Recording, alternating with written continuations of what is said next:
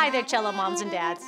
Everybody loves a cello. Who doesn't love a cello? I love a cello. But you know what annoys me the most about it? That darn endpin. If it's too high, her fingering is all off and she's playing out of tune. And if it's too low, she's hunched over the thing like my mother with her scratch tickets. So it's gotta be the perfect height, especially for recitals. And oh my God, at the start of every practice, it's up and down and up and down. It's the #1 excuse for delaying practice. I mean, #2, after #1.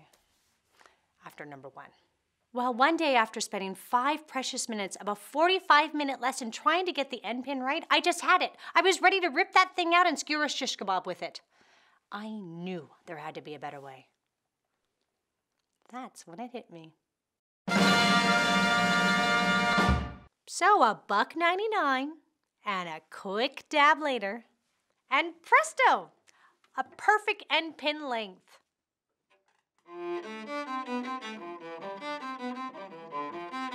Now, if I can only find some way to keep her from having to go to the bathroom every 5 minutes. Hey, why aren't you practicing?